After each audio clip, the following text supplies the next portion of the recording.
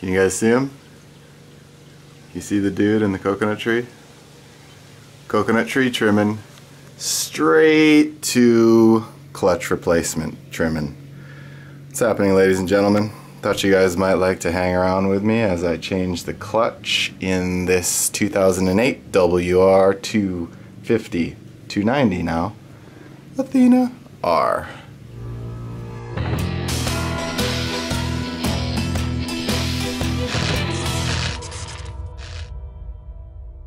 Alright, so this bike's got about 20,000 miles on it, a little over 20,000 miles.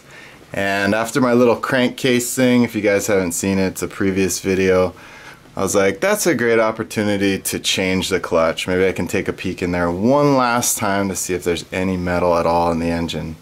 But before we start, let's go over a couple of things you need to have prepped here. Just drain the oil into that. That's my vat of oiliness.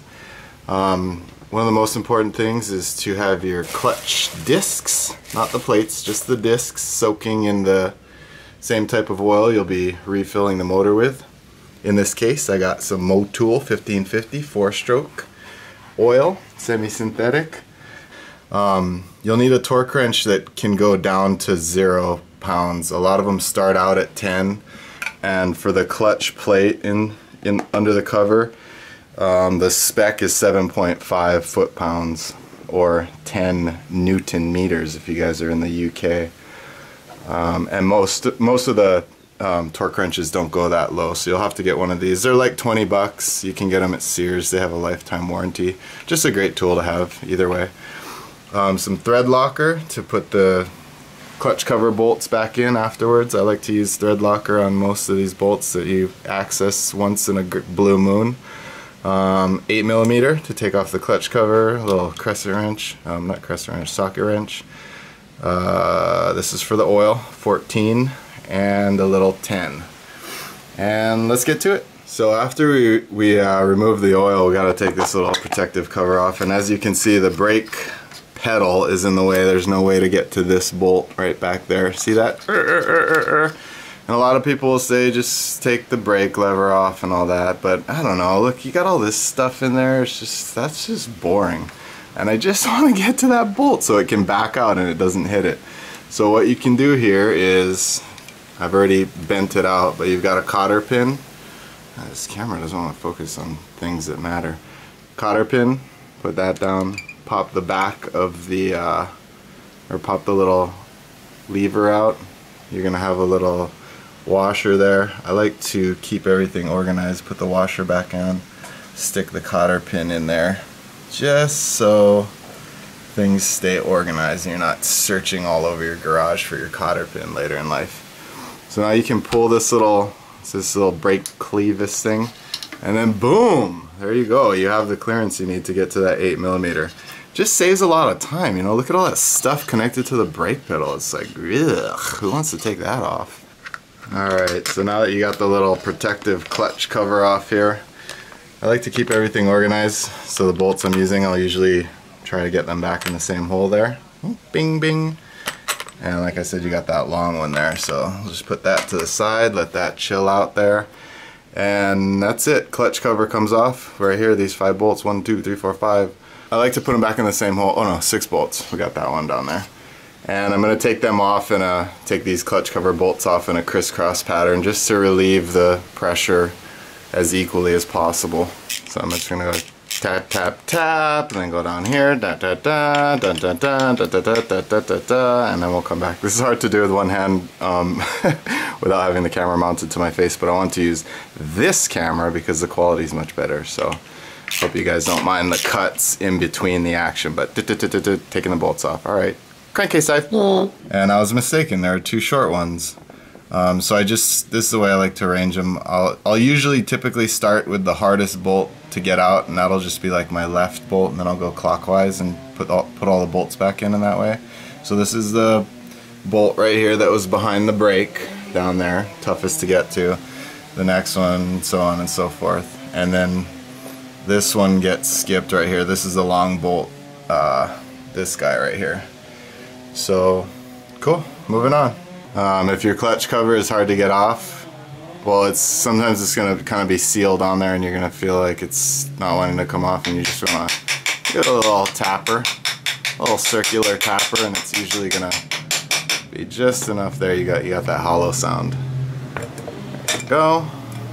Bada boom, bada bing. Hold on a second here, I gotta put the camera down for a sec. Okay. Do a little gasket inspection on the clutch cover. Looking good, looking good. I actually should have bought another gasket. Sometimes you'll pull the gasket off and it'll rip and tear, but I was like, the bike's only got 20,000 miles on it. It should be fine. And there's the old clutch assembly. We'll see what those look like when we get in there. But so now I'm just going to take off these 10s. Same thing. These are the bolts that need to come back at 7.5 foot-pounds. So I'm just going to do 1, 2, 3, 4, 5. Take them off that way. So I was a little surprised to see that these don't have much pressure on them at all, which is really why it's so important to get them back to 7.5. I would imagine that tightening to 7.5 is like, what? How do I do that? So these are just holding the springs down, and here's just to give you an example of where I'm holding the wrench, and this last bolt hasn't been untorqued yet. You know, we got a boom right there and it just broke free. So not much pressure on those things at all. Okay, I'm going to continue removing these. Okay, so we got the pressure plate here. All the bolts are off, all the springs are off. You don't need to take that bolt off. This is kind of like the casing where it can feel like it's stuck on there, and you might be thinking, oh, I gotta take that off. You don't have to. You can kind of just fudge at it here. Let's get that off before we take any of the plates.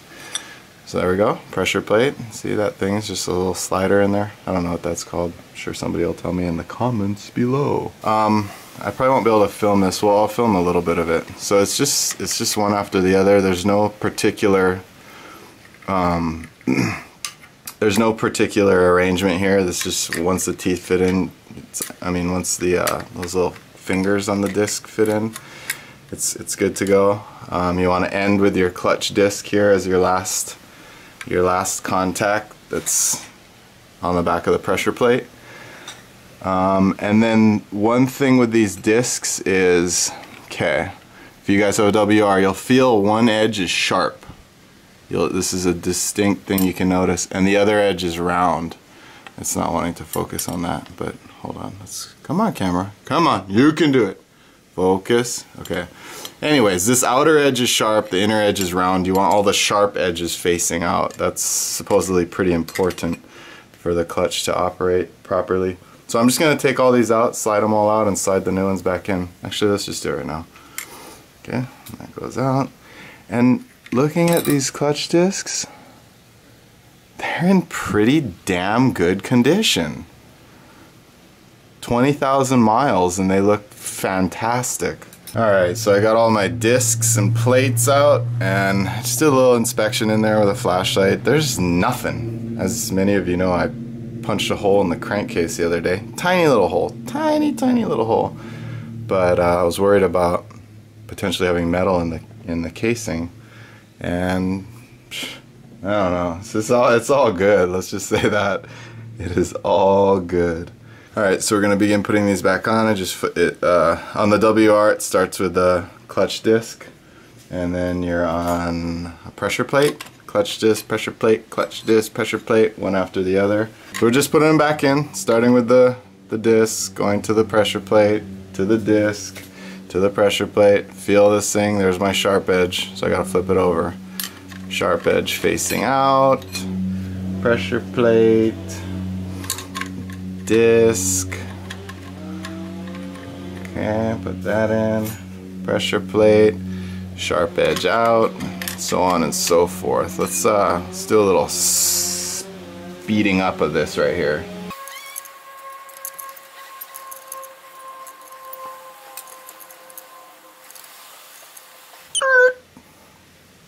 Okay, now that you got all your discs and pressure plates back on, ending with a disc here, I'm going to put your final pressure plate back on and put her back together. Okay, can't align a simple piece of metal, guy. Gosh. Okay, Alright, reverse order, putting the springs, that's all we got left, springs and bolts. I'm going to bring them all to about hand tightness, or I'm going to tighten them down so they're flush, and then we'll go with the torque wrench. Let's just do a couple on camera just so you get it. I know, I like watching videos where you see every little stage there. See, bolts just going in there. You're able to put that on by hand, screw it down till the spring can't really move a little more. You can just use a screwdriver to save a lot of time, and I'm not putting much pressure on that at all. Let's see how far we can go. Let's do a little crisscross here, just to keep everything nice and uniformly situated. Kitty! Kitty! Hi! What? What? Were you sleeping? Did I wake you up? Cat dive! Now we get this guy. I'm gonna start here, top left, and we're just gonna go, hold on, let's get focus here. Focus, come on. Okay, so now we're going, since this thing measures in increments of 2.5, we're going 5, 7.5 is that next little notch right there. So there's 5, bolts turning, right to right there, 7.5. Okay, now we're gonna drop down to this guy right here, same thing. Okay, so now that everything's on 7.5, we're just gonna go give the clutch a little squeeze while we're still have everything open. Make sure nothing's weird and wacky binding up or, you know, making weird noises. Clutch feels excellent up top. Everything's looking good down there, so time to put her back together. There we go. Oh gosh. Yeah, so basically you do that when you're using the camera. You lay it down and just give it a little coating, and that'll just ensure that that bolt doesn't come out again. All right, so I got all my bolts, but I'm moving to bolt number 4 because. Okay, put the thread locker on and then just roll it over on the towel so it takes it all off. Moving over to bolt number 4 because I'm putting the bolts back in crisscrossed. So started right there, that guy. This little guy, bing bing bing, going up here, and then I go just to keep a nice even pressure on the clutch cover when it goes back on. All right, that's pretty much all she wrote. Just put the clutch cover back on, same thing. 2 superficial bolts there and there. That was the last one that's actually holding on the case cover, or the clutch cover. Now we're just going to put our brake back together. Just flip that back, easy as can be. I can probably do this with one hand here. Pull the little cotter out, put this guy back in, put the washer back on the back of that. Just grab your little rinkety cotter pin. This focus is awful. Anyways, I'm going to put that back together, put the oil back in the bike. If you guys don't have one of these, you might want to consider getting one. Magnetic drain plug. So little gear shavings get stuck on that. It's just a nice extra safety measure in the motor. And then I'm going to go take it for a ride. Let's see how it does. Let's go for a ride right now. Clutch cover dive to ride. Oh my gosh, the new clutch is so winning. I guess the question is how well it's going to pull a 4th gear wheelie off the ground. Oh my gosh, like butter.